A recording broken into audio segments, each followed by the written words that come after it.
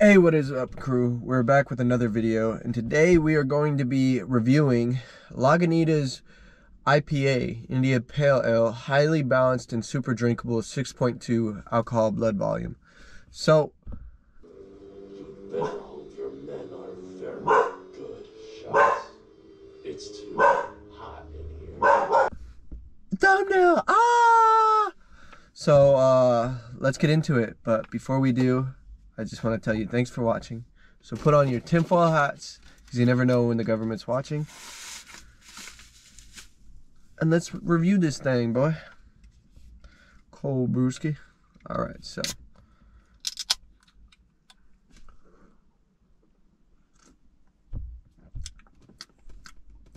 I like IPAs. I like beer.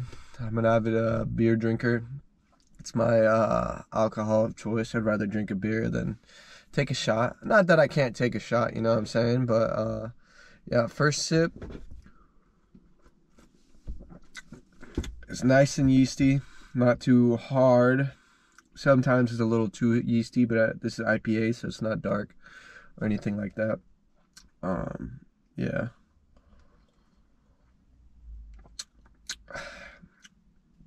Honestly, I'd give this an 8 out of 10. Can I put this in your face? I don't think you could see that because it's dark in here, but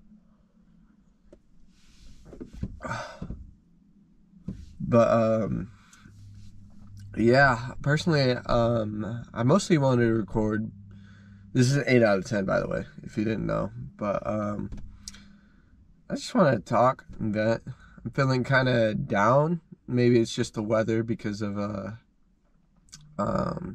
it's like super cloudy and dark outside right now, but like I've been reflecting and I feel very behind in life and very jealous of others and things like that. Like you see other people that I went to school with, and like I went to high school in a very rich area my first 3 years of high school, and like for me it's the opposite. I don't come from a rich family and things like that.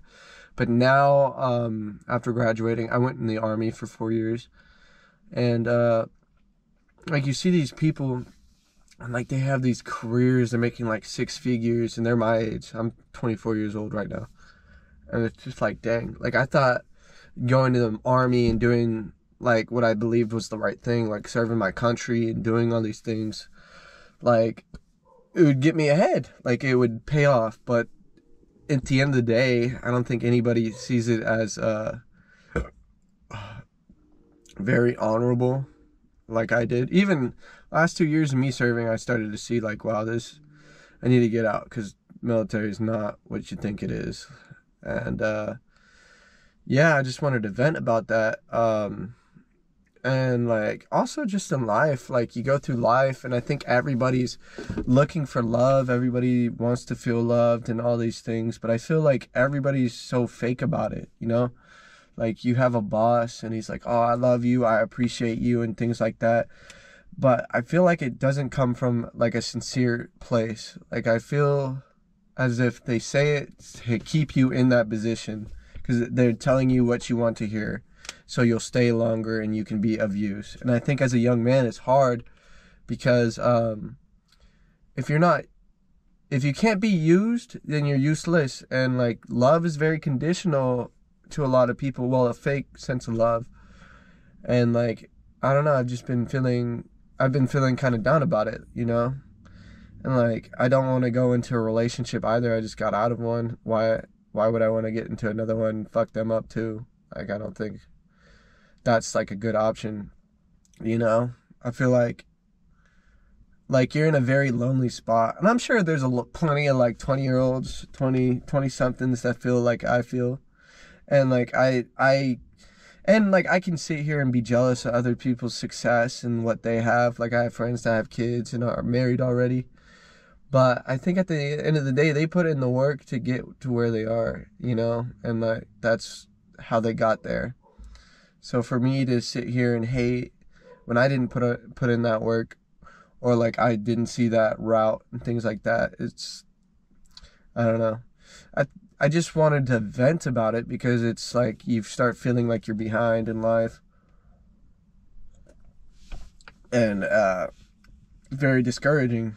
And like I feel like just 10 years ago it might have been easier to like get a job, save up for something, you know. But then like the jealousy that you feel, I don't think is very healthy for me, because like I want power over people, the jealousy and loneliness I want. But like you're supposed to love one another, you know. You're supposed to spread that love. And if like I feel this dark hole in my pit and I just spread that to one another, then maybe others will spread that. And it's just a never ending cycle of trying to get your get back, you know, and stuff.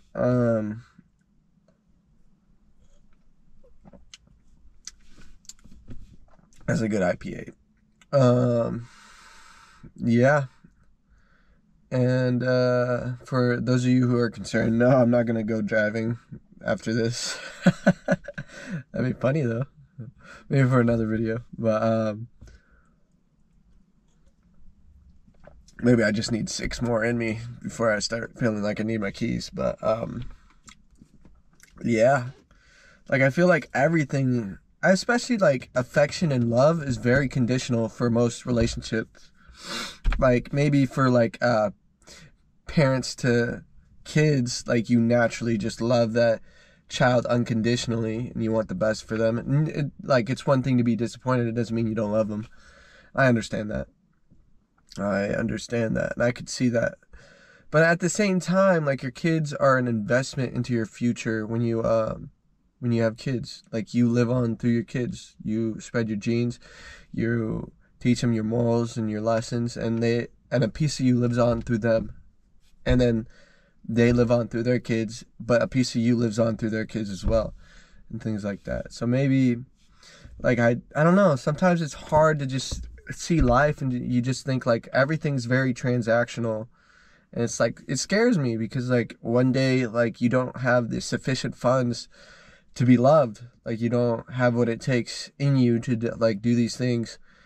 And like my biggest fear is just like burning all these bridges because like I was upset with myself and who I am, and just not having anybody in the end of the day. And like I'm sure plenty of people know that. I'm sure there's a lot of homeless people that ended up like that. Like they had to, because at the end of the day I don't see how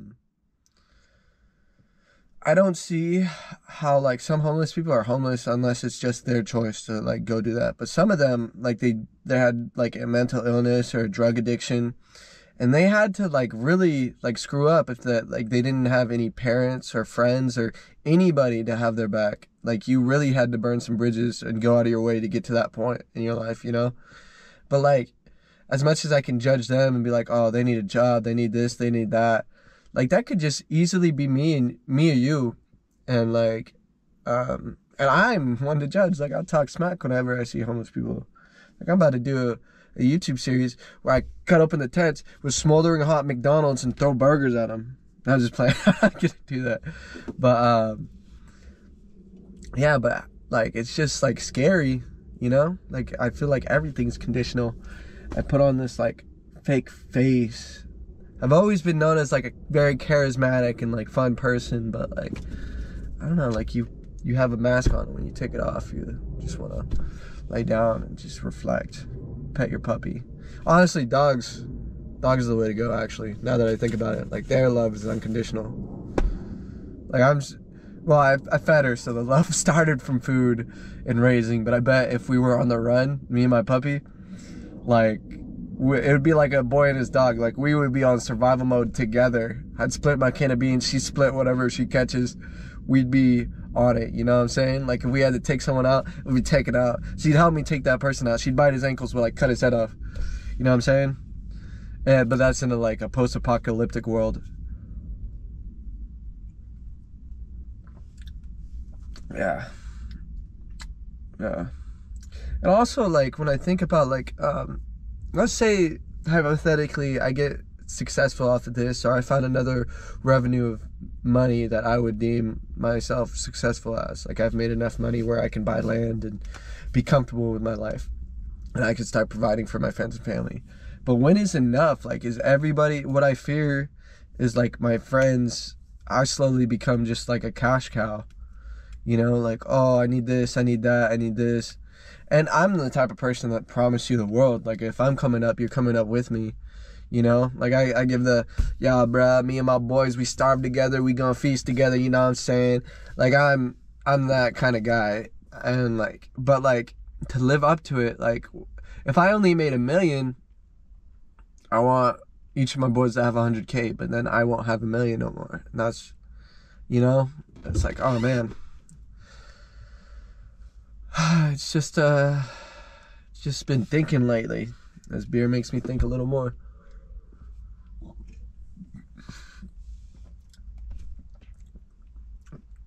You know,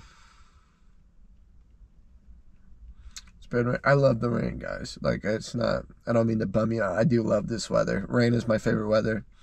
But I think I've been learning to love the sun a lot more. You know, I've been learning to love the light a lot more. I feel like I was in a much darker place a couple years ago. And which is, yeah. But I think every season has a reason. Like, I think like sometimes it has to rain for something to grow. I mean, like you need to go through the storm and weather that storm for you to grow. Like like sometimes changing the way you think, like, oh man, I shouldn't have done that, to what can I learn from that? How can I do better next time, and things like that. Um yeah, but I mean, these are probably thoughts everybody's had. These are probably thoughts like a 7-year-old girl had. Most 7-year-old girls have had. Sorry, I got held back in kindergarten because my social skills weren't up to par and I couldn't speak. And I remember, like, it's still like traumatizing. I guess maybe that's where like your need, like my charisma comes from. A lot of people tell me I have charisma. Maybe I don't. You could tell me in the comments, oh, you're a stupid, ugly idiot. That's fine. I think mean comments are just as funny as funny comments. I love reading mean comments, and I don't know why. I think they're hilarious. But yeah, in the kindergarten, like my first exposure to a lot of people, I was like this hyper kid, and I had to take Ritalin. And I can't remember if it was Ritalin or Adderall, but I've taken both at a point in my life. But like the teacher would be like, oh, it's like recess, like here, and like they would have to like find a designated time to take my pills, so all the kids would like see that. So it's super hyper and all that. So none of the kids would want to sit next to me. And then them not wanting to sit next to me made me like, oh, like I'm just gonna chase you around this during story time, or I'm just gonna force myself to sit next to you, and I'll just follow you until you give up and sit next to me. Like I think that kind of set the precedent, however you say that word, to why I am the way I am, you know? Like, you're like, oh, I just want to be liked. Like, come on, man. Like, I'm not going to take no for an answer. Like, you're going to like me, and I'm going to figure out how you're going to like me. Like, I'm either going to find your hobbies and be interested in it, or like find your love language, see how you speak, how you like to flirt, how you like to do this or that, and things like that. And that's just like the kind of person I am. Like, I'm not going to take no for an answer. You're going to learn to love me, you know? And give them Stockholm syndrome. A little crazy like that. But yeah. While I'm telling like traumatizing stories, I had a best friend. We started being friends when I was like 8 or 9. And he, the last time I had saw him, we had gotten in like a fist fight over, like, he threw a ball at my face, and like I like put him in a head arm and like threw him down and was like, yeah, what's up, bro? He got up and we started like throwing hands and stuff, and we were like 12. He was a year older than me, so I think I was 13, he was 14. And like I ended up throwing this huge fit because like he was stronger and he hit harder, and I started crying and stuff like that. And I remember like we chose to like move on from it, but then like he invited me to his birthday, because that was my birthday party, and then like he invited me to his birthday, and I said no because I was so embarrassed at the time. Like I was 13, and I was like, oh man, like it's ridiculous how I acted. Like I was ashamed of that. But like 7 or 8 months later, he had taken his life.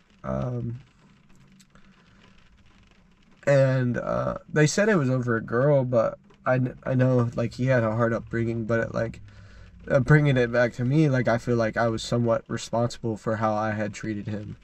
You know, like that little fist fight, like maybe that could have been a factor and things like that. And yeah, something I just wanted to get off my chest.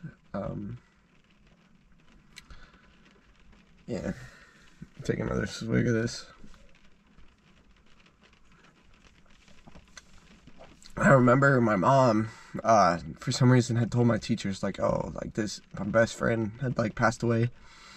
And like this teacher was like, hey, like I know what you're going through. And I put on this fake smile. I was like, what the, get away from me, you stupid bitch. Like fucking, I didn't say that to her, but like I gave her this weird look because I was trying to just like blend in. I didn't want people to know I was sad. Yeah. But I don't know. I guess beer reviews are when I'll start getting deep.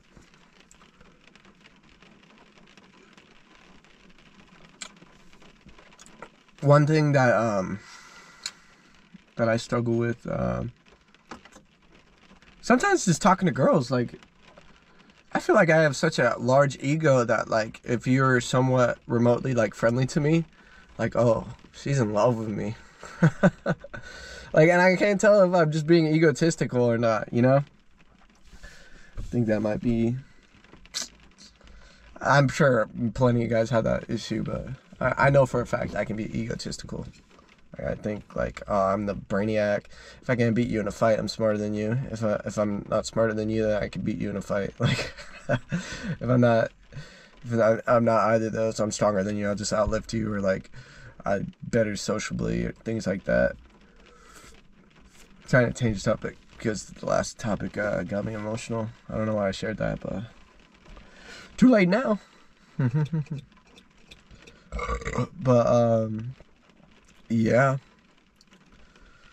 Back on the topic of being behind, like I'm 24. I started school last year. I started school when I was 22, 24. So I've done like a year and a half of school so far. I'm on my 4th semester. Dude, like everybody's finished school like 2 years before I have, and I feel so behind. Like these people probably started their own careers, making like good money. Now, granted, like the military pays me pretty good to do school now. Like I'm very like coasting, and then I go to work.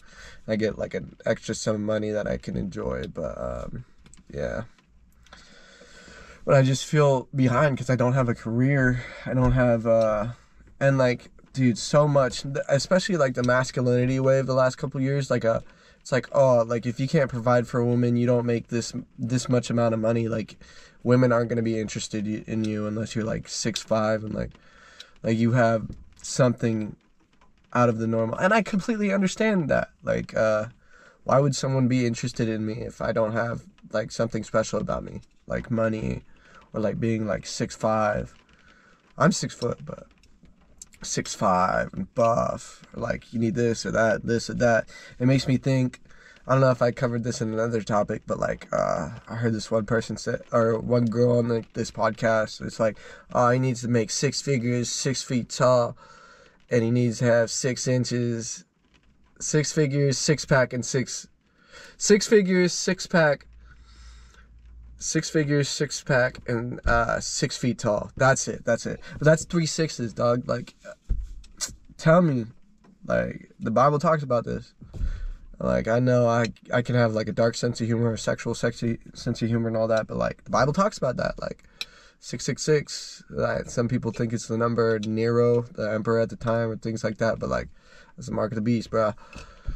But yeah, and you just feel like, dude, how am I gonna make it in this world? Like, I feel like the only way to make my parents proud is either to have a wife and kids, and like be like, yeah, like you will live on through me and through my kids. Like we will live on and we'll be okay because of like the tool set and the mindset and the values you put into me, and that's how you make your parents proud. But like if I had a career by now, I could also help provide for them, you know? And it's just like so discouraging, dude. The world's crazy.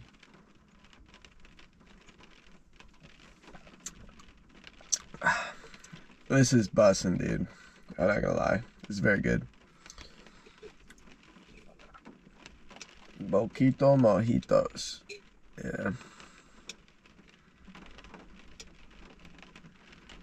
Let me know in the comments what your guys' dream car is. Right now, my current dream car would be the Cadillac Escalade. Like, that looks like a mafioso car. That thing is lit, dude. You could hide a freaking weapon in there. You could tint the windows, look like a mafioso. Put on like a button up, be like, what are you looking at, fool? Yeah, you'll disappear looking at me like that. You know what I'm saying? Like, those cars are sick. I really like those cars. But, yeah, go down in the comments. Tell me what your favorite car or dream car is currently. And let me know what your favorite beer is. Love to know. Good talk. We could chop it up in the comments. Yeah. I'm gonna keep yapping until I finish this beer. Yeah, and what else? What else can I talk about? I don't know why. I got like really heavy at one point. I feel really embarrassed. I still feel embarrassed.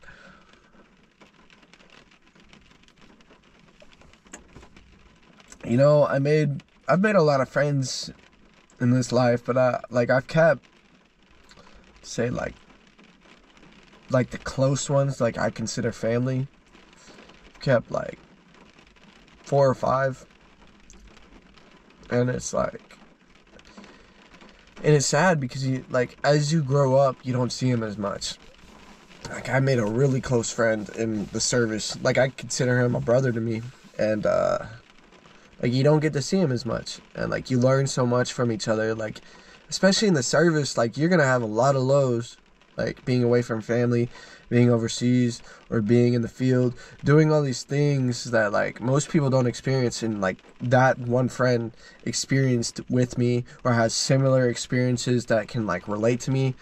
Kind of like not a lot of people in the civilian world relate, you know? Like, it's like, bro, I don't, like, for me, I genuinely don't understand why you're like stressing over this. Like, our lives could be threatened right now. Someone's life could be threatened right now. It could be life or death right now, and like you're stressing over something stupid like that. Like, I don't know. But like, I still have a friend like that like I can relate to, and like that friend, to me, like, he's like, you see, for me, I seen that friend like grow up to be like a man that like you can be proud of. Like, he has a family. He took on a family at a very early age. And like, you see like the things he struggled with, but he was able to overcome those. I think it's very important. You gotta have friends that like you can learn from, you know? You don't want just to have friends that like you can have fun with. Obviously, having fun is like the main part of having a friend. But like, that's what establishes like deep connections. Like, you're proud of that friend because they were able to overcome that.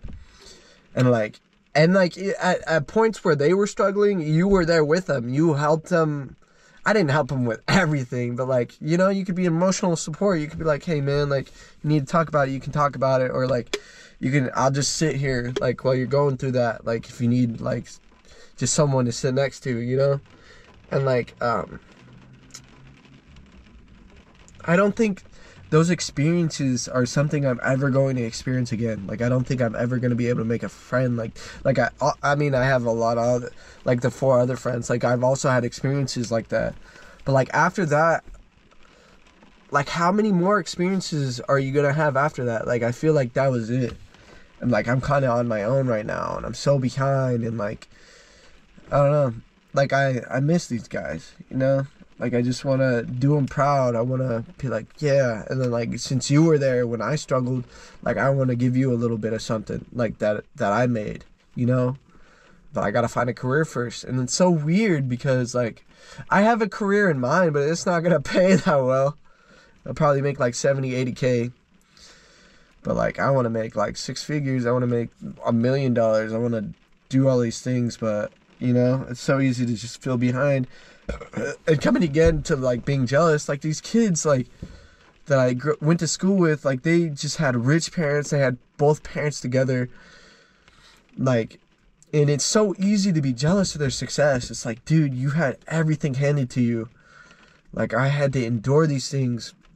Yeah, or even not just them, but like people that just give up morals. Like you see chicks I went to school with become strippers or like OnlyFans models, or like dudes selling drugs and things like that, and they are so ahead of everybody else in terms of money.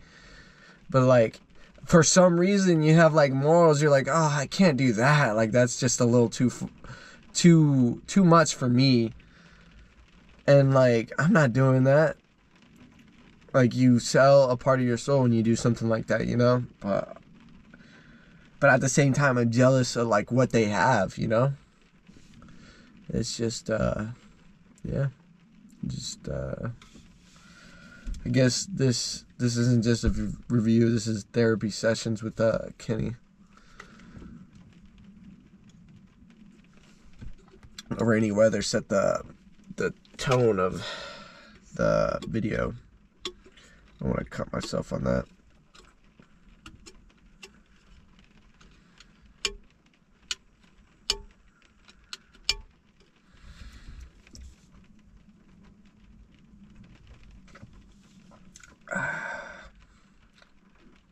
I mean, at the end of the day, there's so much to be grateful for. I got a roof over my head. I got food in my belly.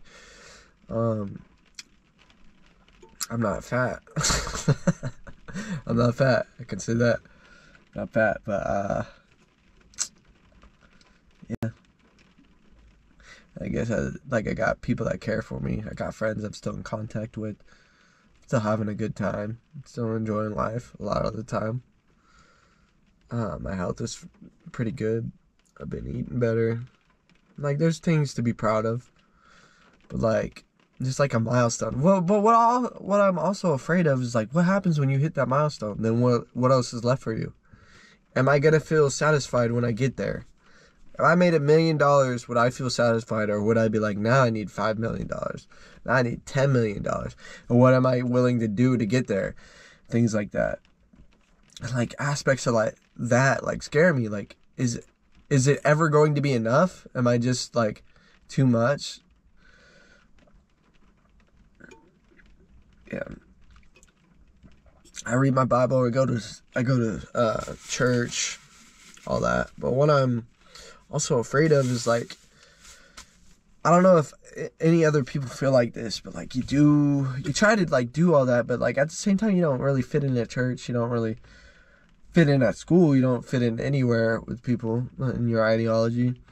And at the same time you feel like, oh, you could do all the right things. You could give up, repent from sin, all that, and still not qualify for like heaven or to be in the presence of God. You're like, I don't know if anybody else feels like that, but like that's what I'm afraid of. Like, am I ever gonna feel like I belong in the good place, the place like ultimate paradise where we're all supposed to be, you know?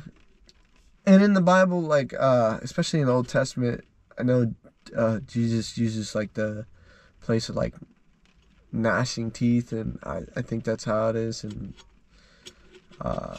gnashing of teeth and scratching claw. I forgot how it goes, but in the Old Testament, like what I viewed hell as is like the absence of God. Like it's just emptiness, because God is love, God is warmth, God is like comfort, where we want to be. So is hell like just emptiness, darkness, cold? Because warmth is energy and all that. Just like you're in like this empty, freezing place alone, and like it's scary. You know, I don't see hell as just a fiery place where like you're burning up. Maybe like they use hell imagery because like when you're so cold you're burning, in like the winter and things like that. Maybe that's why they use like the burning imagery and things like that. I don't know. Just thought. Yeah. Like, if you guys want to, like, go in the comments and vent about where you're at in life, or just thoughts and things like that, like, go ahead, man. Like, I mean, I appreciate the feedback. It keeps activity in my videos, like what's it called, like feedback and all that. I just like want to know you guys. Like I enjoy making friends and try to help people feel a little less empty and lonely. And like at the same time, if you're engaging on my videos, then like it makes me feel a little less lonely and like empty, you know? Yeah.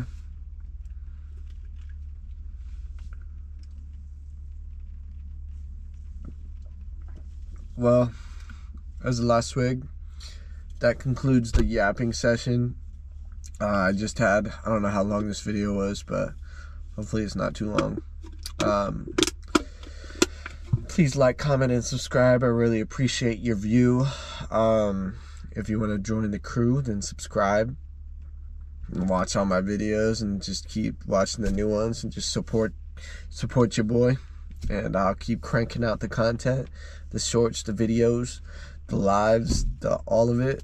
I want to be engaged. And yeah, thank you guys. Thank you for watching. I love and appreciate every single one of you. I gotta figure out a way to like find engagement for like people that actually watch my videos, not just people that just subscribe because they're nice, but like people that are engaged with the content, like genuinely are a fan. Like I'd love to know each and every one of you. But yeah, so that's it. Goodbye.